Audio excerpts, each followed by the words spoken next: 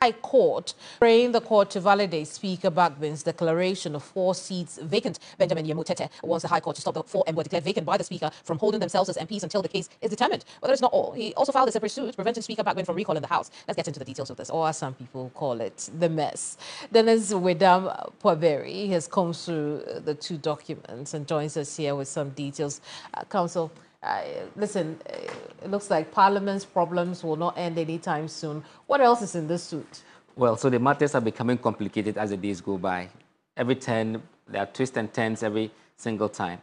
Now, we are hearing of 2 pending suits against the Speaker of Parliament in one instance, and in another against the Speaker of Parliament and 4 others. And these 4 others, basically, are the members of Parliament whose seats have been declared vacant, for which reason we find ourselves in this situation of this parliamentary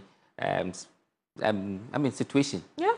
Now, you recall that in the midst of the conversation, there were those who say that the appropriate forum for determination as to whether a seat is vacant or an MP has been validly elected is the High Court. They make reference to Article 99 of the 1992 Constitution. So that's exactly what Benjamin Tete has done in this particular suit, to say that, look, there is a question to be answered as to whether these MPs have vacated their seats or not, and by way of what had happened with the Speaker making that declaration. He is of the view that what the Speaker did is the right thing to do, but I'm bringing this to you for you to make that final decision for us to know if indeed they should continue to be in Parliament or they should vacate their seats. And that's the basis of this particular suit, where the Speaker is named as a defendant together with the MPs. For specific relief that he's seeking, that's a declaration that the Speaker's ruling on October 17 was in accordance with Article 97(1)(g) and H and was therefore valid. He also makes the case that he wants an interlocutory injunction to restrain and prevent the embattled MPs from holding themselves out as MPs in the 8th Parliament and also having access to the Chamber of Parliament until this suit is determined. He goes on to ask for a perpetual injunction in that regard and a lot more. In the other suits, where he names only the Speaker as the defendant, in that instance, so in that particular suit, what he's simply seeking to do is almost saying the same thing, but this time around, asking that a determination be made that what the Speaker did on the 17th of October is the right position of the law, and that those MPs, their seats should be deemed vacant, they should be restrained from Parliament, that their being in Parliament would be an illegality or an unlawful act. For that matter, the Speaker should be ordered to remove them from Parliament and stop them from coming into the House. I see. And then there's also a particular relief, he seeks about recalling the House? Yes. So in furtherance to that, he's also seeking that, there are attempts for Parliament to be summoned. He says that considering what is happening now, Parliament should not be recalled until this suit and other matters regarding the legibility or otherwise of those MPs is determined finally.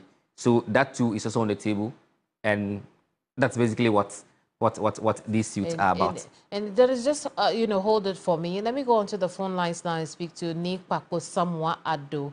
Well, my understanding is Nick Papo is on Zoom. He's the lawyer for the plaintiff, Benjamin Teteyemu. Good evening, and thank you so much for joining us here on Ghana Tonight. Why does your client deem it fit to take on this cause? Well, good evening to you. I hope you can hear me. Absolutely, Ni. Okay, so good evening to your wonderful viewers and listeners as well. My law firm represents the plaintiffs in the 2 suits, even though I'm not the lawyer of the record. But I still head the law firm, so I can speak to the matter in this speech. Now, the issue is this. If you recall, there's a certain aspect of the matter in the Supreme Court, which relatively deals with the interpretation and or the challenge that the Speaker has sought to interpret the provisions to do with the fact as to whether by moving from a particular party which elected you or whose ticket you stood to file as an independent, you had therefore crossed carpet, and by necessary implication, you had vacated your seat. And so the Speaker gave a ruling which the Honorable, well, if he's still the majority leader, Afenyo Martin took to court and challenged that the Speaker had erred by interpreting that provision, and that provision, interpretation of the Constitution, was the sole preserve of the Supreme Court. So that technically deals with whether or not the Speaker was wrong in assuming the jurisdiction that he did in, making the ruling that he did, which in the opinion of the plaintiff in the Supreme Court, amounted to an interpretation of the Constitution. My client is in court with specific respect to the provisions of the Constitution, which actually state explicitly that matters to do with the declaration of, or matters to do with whether or not a dispute has arisen as a result of a vacancy in Parliament must be determined by the High Court. So he has exercised his right as a citizen to say that, look, in his opinion, once the ruling that the Speaker gave was a valid ruling. And so if it is a valid ruling, then technically those seats are, vacant. And so he's seeking the declaration from the High Court to confirm the Speaker's ruling. And once that is upheld by the court, then we will be in line with the constitutional provision, which says that it is the High Court that makes a determination as to whether a seat is vacant or not. So we want to put the controversy, you understand, if there is any, beyond that, so that we will be clear that once the Constitution says that the forum for determining any dispute as to whether a seat is vacant or not is that of the High Court, we say that, okay, what is going on in the Supreme Court is about whether or not the Speaker, rightly or wrongly, if it's right, then it means that he applied the provision. If he was wrong, it means that he interpreted the Constitution. That is the preserve of the Supreme Court, to interpret and enforce the Constitution. In our case, we are in court first and foremost to have the High Court, which is the court under the Constitution, vested with jurisdiction to make declarations in respect of whether or not a seat is vacant, for that court to exercise that jurisdiction. Secondly, we are saying that if the court agrees with the Speaker, right, the High Court agrees with the Speaker's ruling, it means that the people who are affected, the 4 MPs who are affected, are no longer members of Parliament. Very well. And so they don't have any legal basis to partake in the proceedings of Parliament. So if there should be a recall, that recall should exclude them. And so if there's a recall of Parliament, there is the danger. And if you look at, until the controversy about these 4 people are determined by the court, they must not be allowed. And so, Mr. Speaker, hold your hand until I'm afraid the controversy is... Sorry, okay. Very well, Nia, I'm afraid we'll have to leave our conversation here. All right. But thank you so much for, putting some explanation to the suits that we've seen so far. I appreciate your time. Ni Bakbo Samoa Ado represents Benjamin Tete Yemu, or his law firm represents Benjamin Tete Yemu, who has now launched 2 new suits against Parliament and the 4 MPs in question. Now, I'll come back to this story in a bit because there's this really important subject I want us to look at this very minute, because what we are learning is that Ghanaian leaders could be deliberately looking the other way while its neighbors in West Africa are battered by insurgency. Ghana's near and far neighbors in the Sahel have all suffered extremist attacks. I'll tell you more right now. Indeed, let's take a look at this issue that has to do with extremist activities in West Africa. Ghana's near and far neighbors in the Sahel, as you well may be aware, have all suffered extremist attacks, killing hundreds of citizens, sometimes at a time. But Ghana's northern region has remained the lone spot of sanity in the Sahel, and some researchers say this could be as a result of what is described as a, quote, de facto non-aggression with JNIM or JNIM. And I want you to pay attention to those initials. The research also points to a high-ranking government source who, quote, acknowledges that Ghana serves as a supply line and recognizes that disrupting these networks could provoke violence. The threat of an attack, that government source says, is why we don't disturb them too much. Now, let me explain this. In a nutshell, Ghanaian authorities are intentionally not doing anything about this, essentially throwing our neighbors under the bus, and that's why our border security is lax, according to this paper. Now, what does it mean for Ghana to be a critical supply for extremist groups like Jama'at Nusrat al-Islam wa Muslimin? You may have heard me before when I referred to them as, by their initials, JNIM. Now, let me tell you, they talk about food, they talk about non-perishable supplies like dynamite, fuel, cattle, motorcycles, and then manpower, recruit.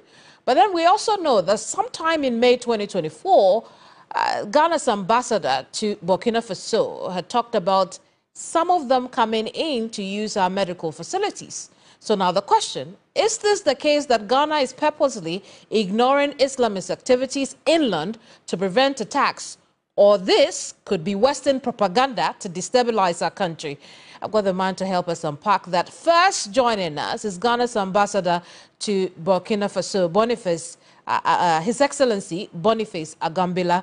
He's joined us via Zoom. Honorable, thank you so much for making time to speak to us. But Your Excellency, is this true that Ghana is turning a blind eye to the activities of Islamists here just so we will not be the subject of attacks? If it was true, by now Ghana would have been hot. Because if it was true, terrorists would be in Ghana by now. We agree that criminals can be smarter than innocent people. But we only need to strengthen security at our borders and in our homes. That's all the messages we've been given. We said there was a possibility that people could just sneak in and do things without anybody's knowledge. If somebody decides to cross our frontiers, go to a private clinic, he could get, with money, he gets treatment and he runs back. But that does not mean, or that is not to say, we have seen them and we know them. These terrorists, you know them, you don't know them. And Ghana cannot be adamant to things. Wherever that research is coming from is strange. Because Ghana has taken a proactive role, a preventive role. You are in the media. You very clearly will remember the president of Ghana, President Nana Addo, initiated Accra Initiative. And you know more about the Accra Initiative. It was a group of countries bordering with Burkina to come together to strategize proactively, strategize preventively. Because logically, the attacks or the incursion very relevant within the Sahel area. And Burkina Faso is between the coastal countries and the Sahel. Very well. So Your Excellency, if you read this paper by the Netherlands organization, it tells you, or it comes to the conclusion that two things are true. That Ghana may be involved in the Accra Initiative and, in fact, taking steps to ensure that extremist activities are, checked in the Sahel region. But at the same time, they cite a high-ranking government source who admits that, listen, we know they're coming to a country. This is a safe haven for us. A group of words that you have used yourself before, that this appears to be a safe haven for, insurgents when they come to Ghana, for which reason this high-ranking government official says that we look the other way. Yes, in response to that question, it is that criminals may find that Ghana could be a safe haven. It didn't say that it is a safe haven. Okay? So the message must be Your Excellency, clearly you were quoted in the paper, and in the paper it says that you say the criminals consider this place a safe haven. Is it the case that we are aware of the activities here, but for our own peace, we look the other way? Why are you putting words in my mouth? I'm saying that the response to the media was that the criminals could find Ghana as a safe haven. It didn't mean that they find it as a safe haven. And I'm saying that those criminals, they are not at a place you know them. Ghana doesn't know them. Other countries will not know them. They are unpredictable criminals. How they organize and attack, you cannot know. No country will know. The Burkina government has now advanced in capacity, in training, and in attacks. So you hear more about attacks, but the government of Burkina today is on top of its levels. Terrorists today fear Burkina. Territories they have hitherto taken control. I see. The government, the authorities are in control now of most of the areas that you couldn't go are now under control. Schools were closed. No children could go to school. Now children go to school. So all we're saying, looking at the landmass, criminals can run to anywhere with your knowledge or without your knowledge. And mostly they will hide. So we are saying, when the Accra Initiative was created, it was created to be a preventive and a proactive institution to help the people of Burkina to combat terrorism. Indeed. So how can it be that Ghana has turned a blind eye?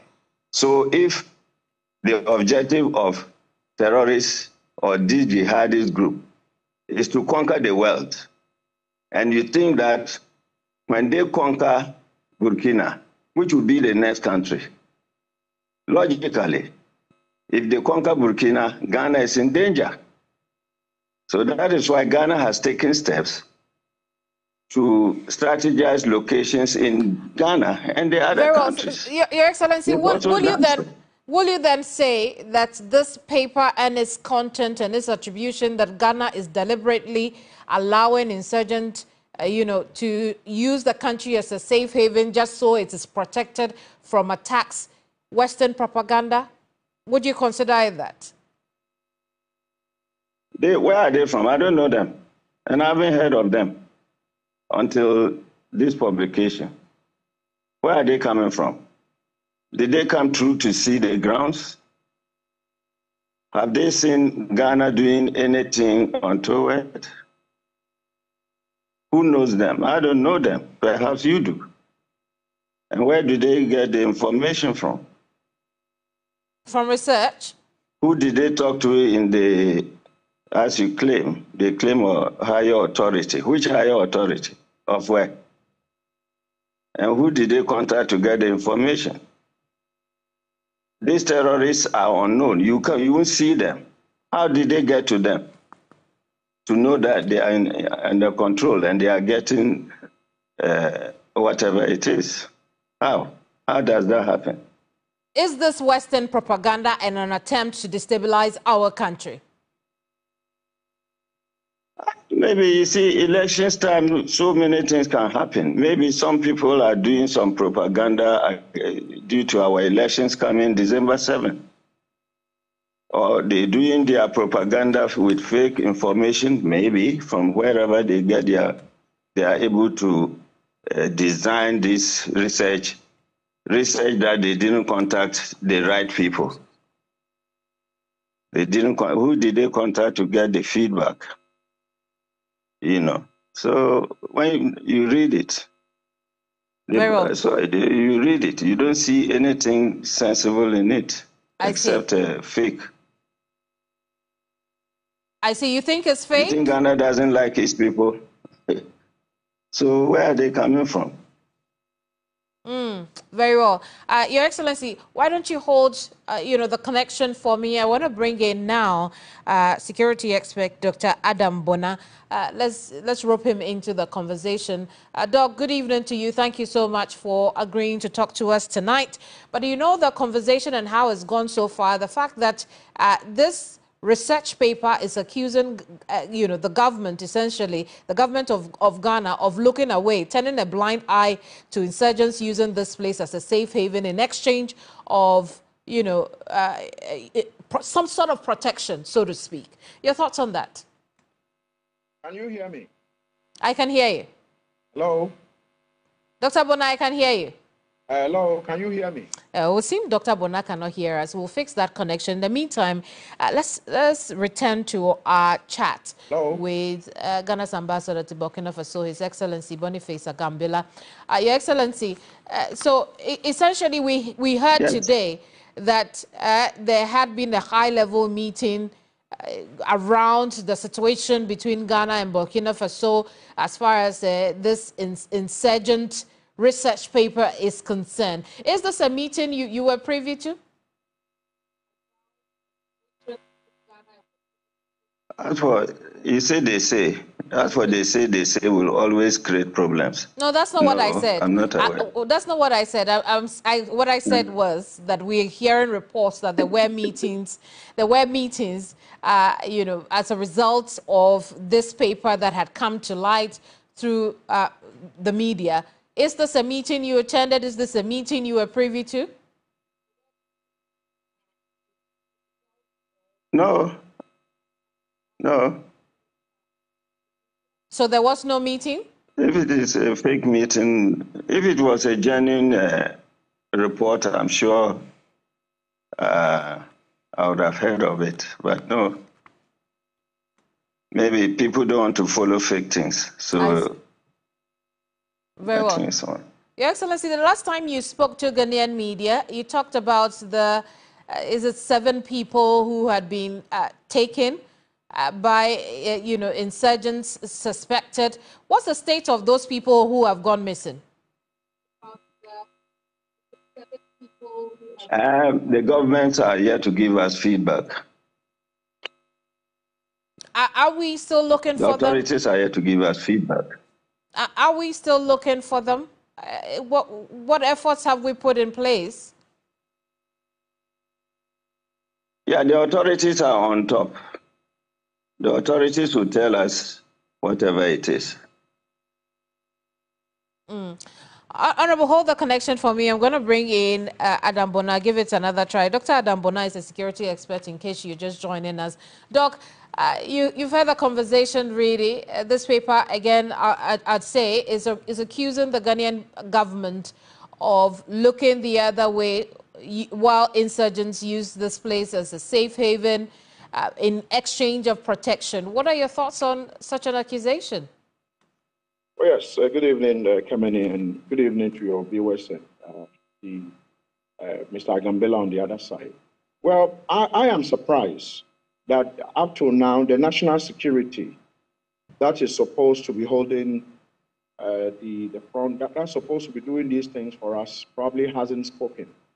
because you have a major publication that seems to be scandalizing our, national security architecture, and in fact, drawing in inferences with regards to terrorists. And the national security up to now, we haven't had 24 hours, we haven't had any official communication, either denying or, confirming, accepting what the publication is attributing to the government of the Republic of Ghana. For me, I find that very worrying. But to speak to it, I mean, it's just like, His Excellency Gambela said. It is an open secret that, some of these people might be coming in through unofficial routes. But then the question, as my other colleagues have asked, throughout the day, I have also asked is, why now? Are they sensing that we are going to the polls, and therefore they are positioning their businesses to be able to, sell military equipment and security equipment to us? Or there is something that they know that we are not aware of?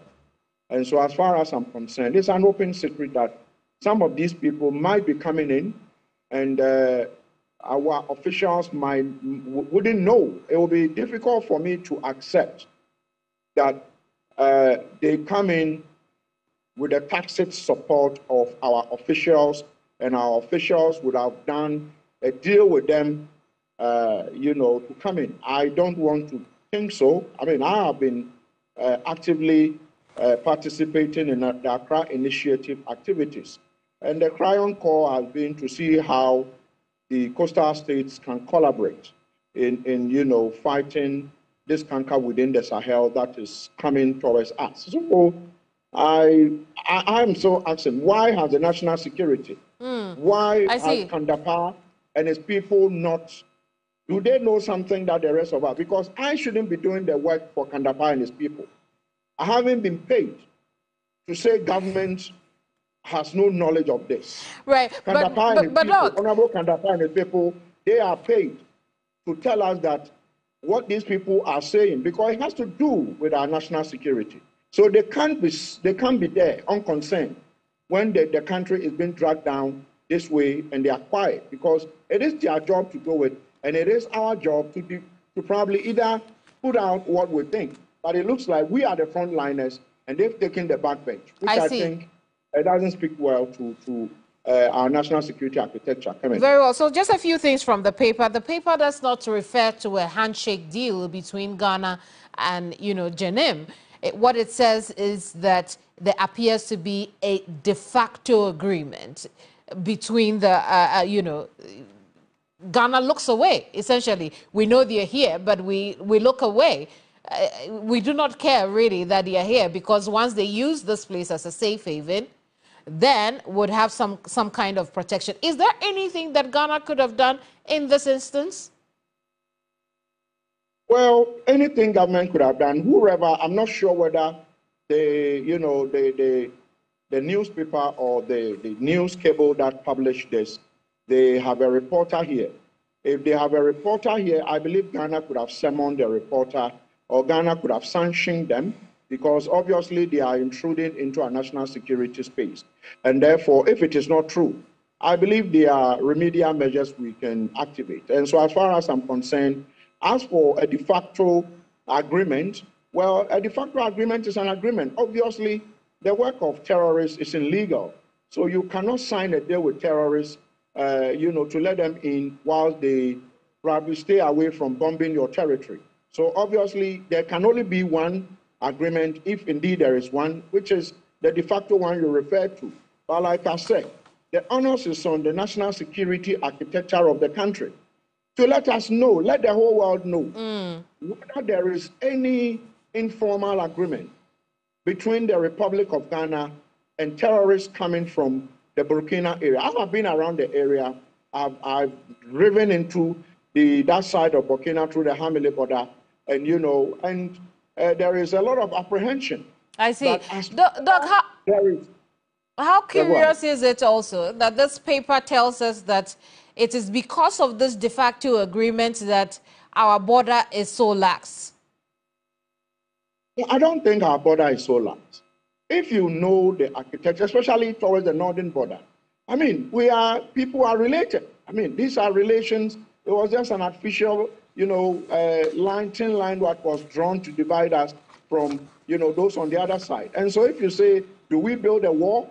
I mean, so for me, I think that is a non-starter. It's not possible to say our border security is lax. Of the border yeah, I mean, I don't think so. I don't think, even though if you ask me, we might not have all it takes, but I have visited some of these border communities. We have substantial improvement with regards to, forwarding posts. The immigration now have, very important setups there, the military, the police. So we have them along some of these areas. But you are talking about other areas that are not protected. Yes. And so, but I don't want to believe that anybody would want to use that against us. I think that it is our state authorities who are probably sleeping on the job, who we should be blaming in this whole conversation. Absolutely. I want to check in on, Your Excellency Boniface Agambila. Hopefully he's still here with us. Your Excellency, you spoke about strong border. Indeed. You spoke about strong border security earlier. This paper is telling us that we have intentionally relaxed our border security because of this de facto agreement with the insurgents. I'd have you react to that. But essentially, what do you want the Ghanaian people to do with this information that this paper has released? This paper's release, I haven't seen it until bits of it today. But you see, I don't know if you have traveled up to the northern borders, so to know exactly how people live around the borders. And we have asked people to be suspicious when they see strangers. See something, say something. Okay? If the government of Ghana puts an adamant eye to terrorism or has something to do with terrorists, it won't create see something, say something. You remember.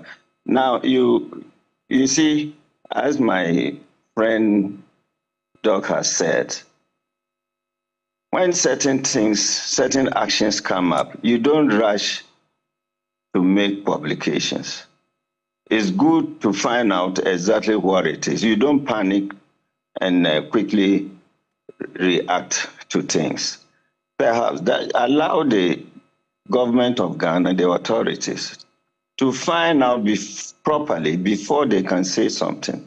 So on that court, supposing we are being attacked now, strategically, there will be response. But this is not a true case as such. Somebody says he has done research, and that is his findings. And the research, some of them have their own ideas about research. This research from where? Where did it cover? Nobody is aware.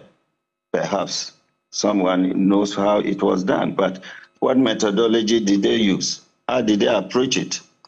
You see? So we cannot be spending our time on somebody's quote-unquote fake research to say that he has gone to do research. How can a country be putting an eye away and doing de facto whatever with people who can attack your people?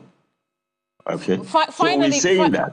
Finally, before I let you go, Dr. Bona has indicated that we should have heard something from national security by now. I mean, as the I just said it, the time is, you allow reasonable time. Allow reasonable time, because there are challenges to get. I said, for example, he mentioned if they have a reporter in Ghana, but this is a research done by somebody or some group.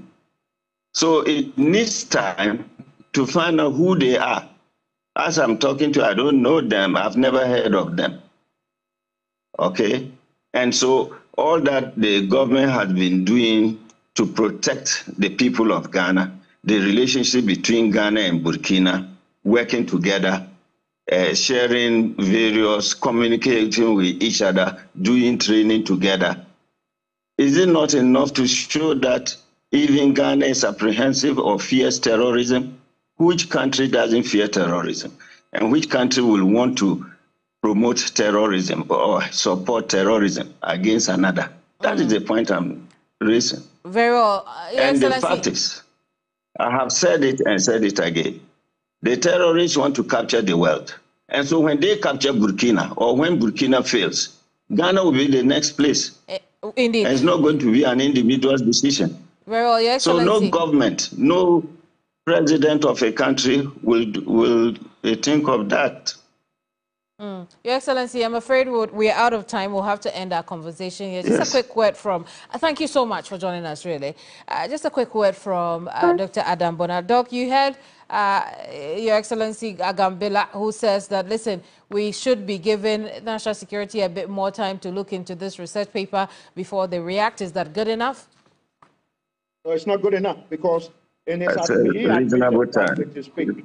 Once you admit that it is fake research, once you admit something is fake, I don't know how much time you need to be able to formally come out and say it is fake. I am saying that we need an official publication or official release from national security.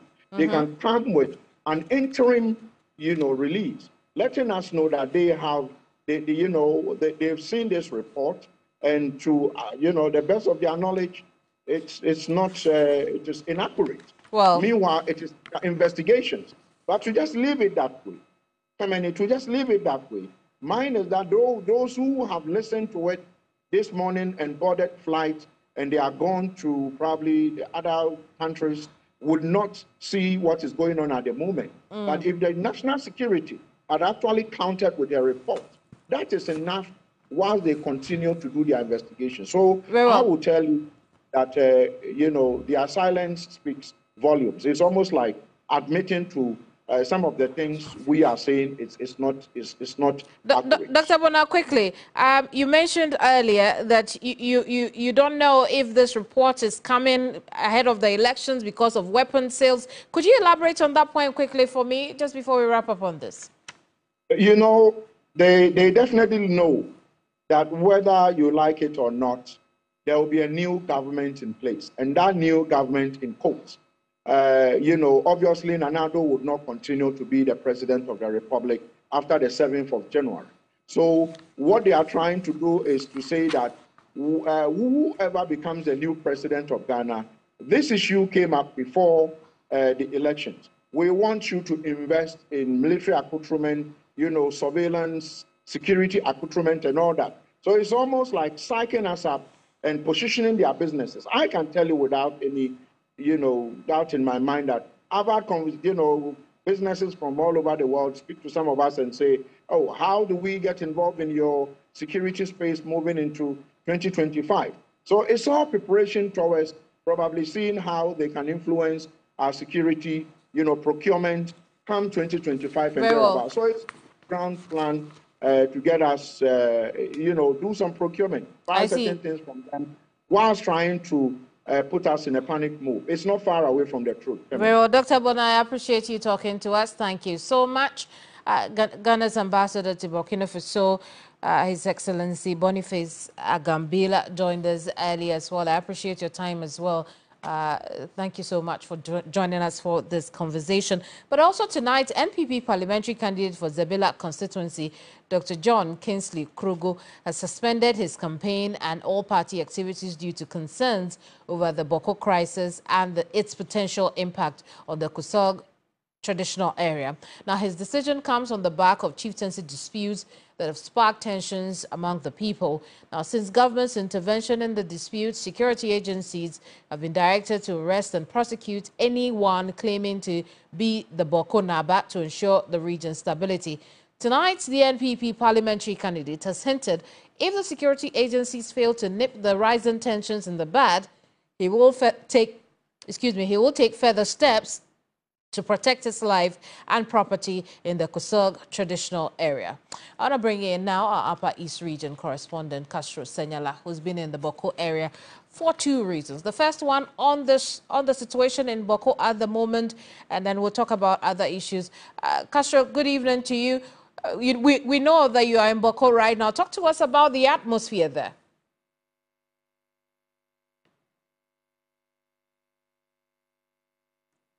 Castro, we cannot hear you. You'd have to unmute.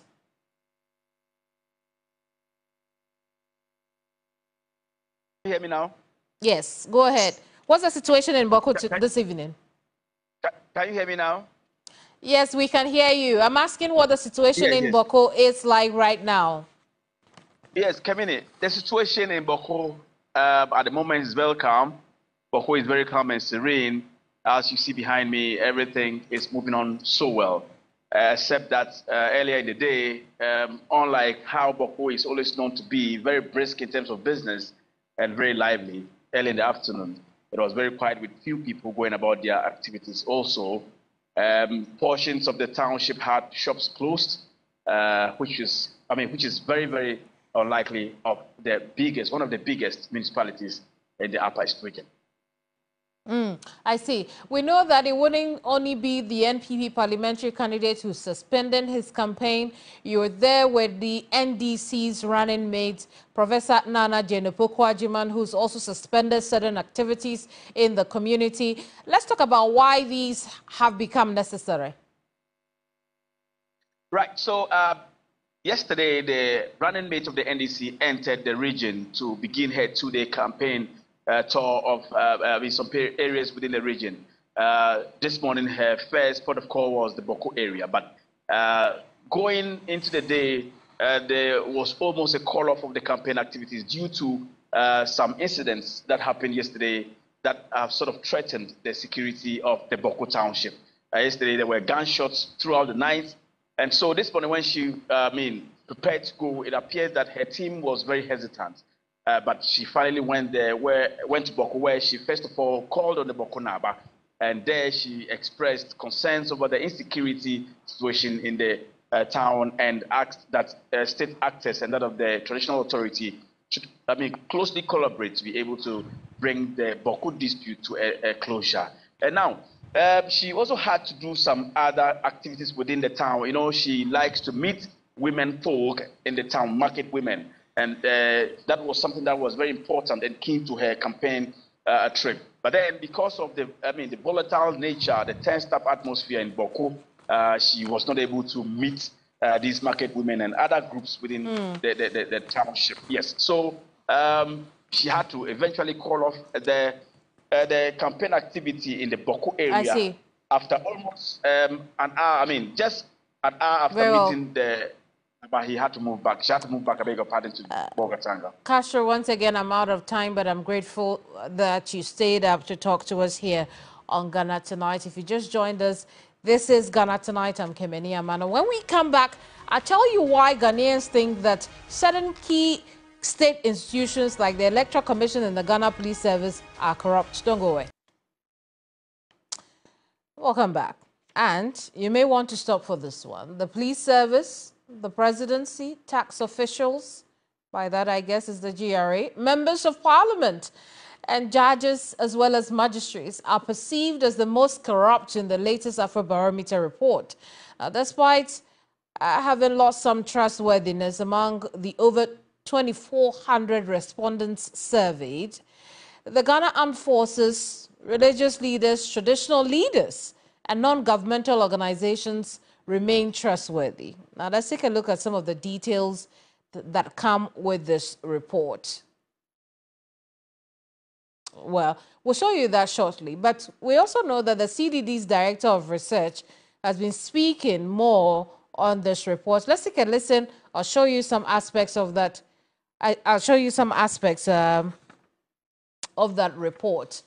My understanding is we will not be bringing you that. Yeah, you know, it's a bit confusing right now. But how about we have a conversation with Mavis Zupok Dome, who is Senior Research Analyst at Afrobarometer, Ghana National Investigator with the CDD Ghana. She's joined us via telephone. Good evening to you, Mavis. Good evening, and good evening, Shirley. Indeed, just to put my question into perspective, I want our viewers to take a look at some aspects of the Afrobarometer report. Let's put that up right now. We know that between the period 2012 to 2024, 12-year period, members in parliament, the trustworthiness has dropped for members of parliament from 49% to 24%, a net difference of 24. You go on to opposition political party, you see the same net of 27. You go down to the Electoral Commission from 59% trustworthiness. In 2012, we go down to 28%, almost halving it, with a minus 30 difference in the trustworthiness as far as the Ghanaian people are concerned. But look at the Ghana Armed Forces. Although it has 65% as of 2024, you can see that it has also dropped marginally from 2012 when it had a 72% trustworthiness amongst respondents survey, essentially reflective of the Ghanaian people. Let's come back to Mavis now. Mavis, let's talk about this latest report and how you collected it. Okay.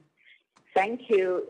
So this latest report is from Ghana Afrobarometer Round 10 survey, which was data was collected in August this year.